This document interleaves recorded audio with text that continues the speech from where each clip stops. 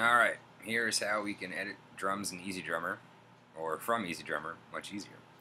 This is Logic Pro X, and it's asked me what I want to do, so I'm going to create my EZDrummer track. Close this stuff here. Alright, so now I have EZDrummer. I've not loaded into it yet. I'm going to load up my kit just because I like the way it sounds more. And let's just pick...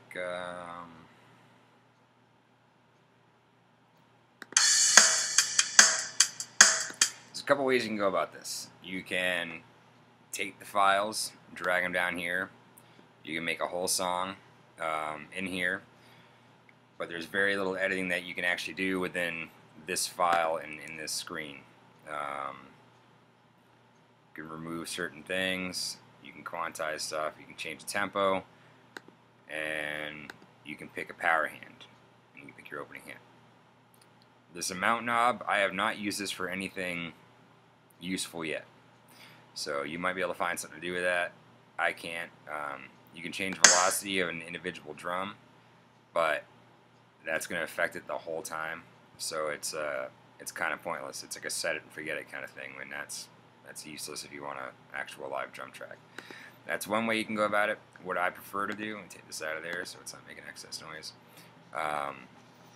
You can take these files and drag them directly on your timeline into whatever DAW you're using.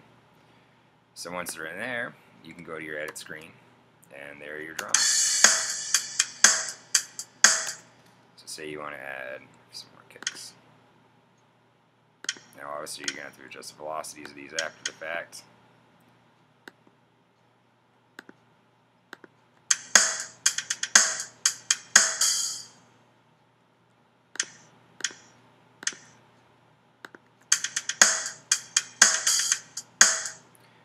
And that's how you start editing your drums. You can, because you can't slide any of these little dots around in EZDrummer. You can't do any of that stuff, unfortunately. But you can here. So that's one way to do it. Then when you're done with this, once you got all your fills in there, because like I said, you keep dragging stuff down. It's also a lot easier to edit certain, like some of these fills you might have are like, you get like a 2-measure fill or something. Maybe the first half of the measure is really cool. The second half of the measure, it's not what you need at all. You can just chop half it off, throw it in there. Makes it a lot easier for editing. The other thing to do, as far as getting these to sound more like real drums and getting more out of them, you have the mixer, which it gives you some options, obviously, to play with stuff. But I don't like the reverb they have, and I don't like the compression they have. Ambience I use only because it's the sound of the room that they recorded it in, and you get a more matched sound. So I'll usually leave some of the ambience in there, but even then I'll try to do something else. And here, I'll show you how I'm doing that. Alright, so EZDrummer automatically loads up for me. I'm sure there's a setting that I can do it. It doesn't do this, but automatically loads up as a stereo track. It only lets you adjust the overall level or add effects to the whole drum kit. But if you go to the multi-out, let's see if this is going to work right away. Nice, worked right away. Alright, then I go to mix screen. So when I go do them all, it's cranked up there. So when I go to my mixer screen, this is my EZDrummer track, and I have this little plus and minus. So this knows that it's getting all these outputs from that one plugin. These are going to be my, let's see, just because I know the way this goes at this point now. Snare, toms. Actually, that's probably the snare top or snare bottom. And those are hats, toms, overheads, ambience. You go into EZDrummer, and down here in your mixer, these got to correlate with your auxiliary tracks in your DAW. So we got 2, 3.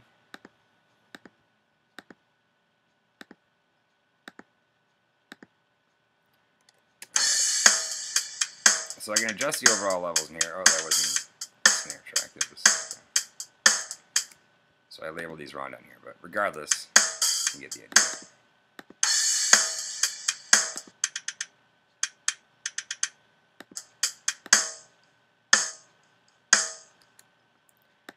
So let's just say I'm going to work with the snare sound for a little bit.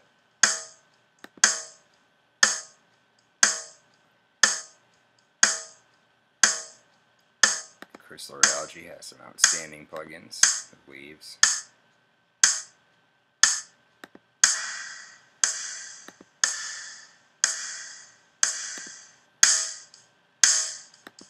These obviously sound like shit because they're coming through my laptop speakers, but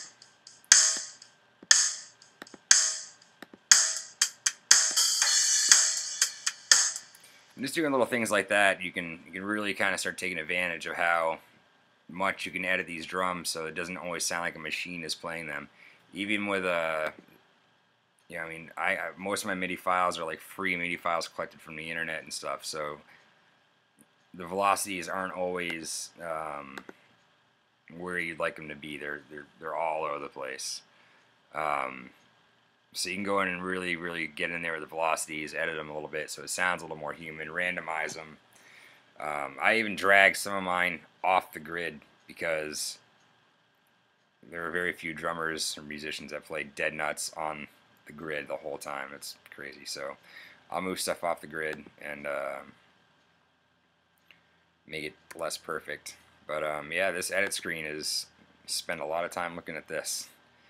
I'm not sure if I already said it, but you can export that MIDI file and put it back in the EZDrummer if you wanted to. If you wanted to use that again, if you know you got like there's a few beats that I use all the time they didn't have the MIDI files for, like a simple halftime thing.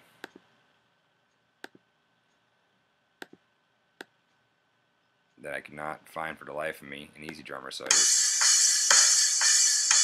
made one of my own. I always have it when I go back to that. In EZDrummer, if you got it synced up to the host, it's going to follow the tempo that you got set already. So say right now it's at 120, I can crank that way up, and now it's going to play this at.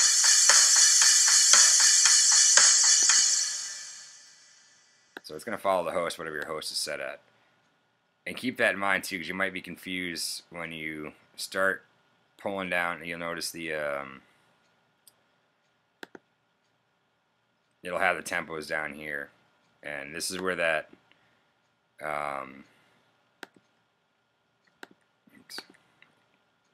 like the quantize change tempo in here. Some stuff it ends up working out really well if you find something that's right around what you're looking for, but you just want you just want to amp it up a little bit. You can double tempo, and even if the tempos aren't perfectly matched, you can usually find something somewhere you want. If you just stick with it, you'll find what you're getting for. If not, just throw it in the editor and edit the hell out of everything, which is what I end up doing. A lot of my times, I'm just using EZDrummer and those MIDI files for fills, and I'll construct a whole tune out of just starting off from scratch, and it's time consuming, and but you end up getting what you want.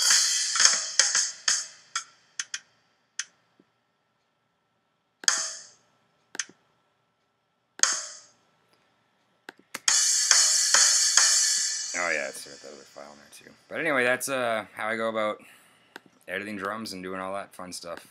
So I hope that helped, and if I can answer any more questions or provide any information, then feel free to let me know. Bye-bye.